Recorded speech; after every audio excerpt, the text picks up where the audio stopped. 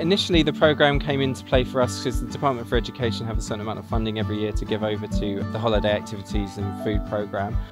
The Association for Suffolk Museums, who we're part of, they put out the call to see if people could put together programmes to take advantage of that, and they would then apply for the funding which would allow children who have free school meals, they can qualify for free spaces, and that's where the funding goes. The free school meal, children are able to have free placements and come and do something, come and do an activity, take advantage of the food and have a day out on that funding essentially. Normally our day begins with getting to know everyone, so we'll do a little name game, and we did that up here this morning in the village, so they get to see a bit of the village, a bit of the environment, and get to know each other as well.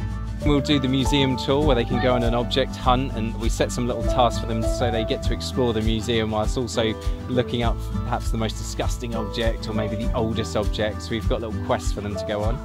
Getting to see all of the Anglo-Saxon houses and the artefacts in the museum has been awesome. I got to touch a wolf skin and a boar skin.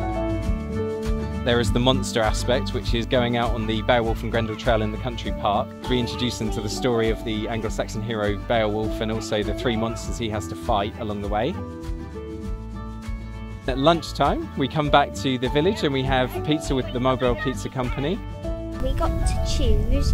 Bailey had onion, peppers and sweet corn. I had the same, but I only had pineapple in mine. After lunch, we run off some of that pizza with activities including games on the hillside here in the reconstructed village, exploring the village, and also some archery as well with Arna Heritage. A packed day for kids to enjoy.